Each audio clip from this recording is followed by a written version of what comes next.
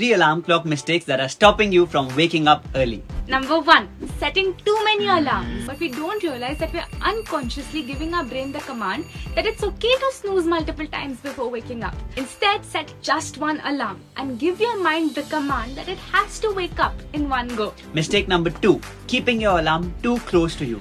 Many of us set the alarm but place our phone right next to us. When it buzzes in the morning, we feel an urge to immediately snooze. Instead, place your alarm across from where your bed is. You'll be forced to get out of your bed to turn it off. And once you get out of the bed, you're already half awake. Mistake number 3. Using your phone as alarm. Then there's a natural urge to check messages, emails, but the light emitted by your phone doesn't let your brain generate the sleep hormone. Instead, keep your phone outside your bedroom and use an alarm clock like this, which you can keep beside you. If you want to wake up without an alarm clock altogether, join us for the 5 AM challenge. You'll find the details in the caption below.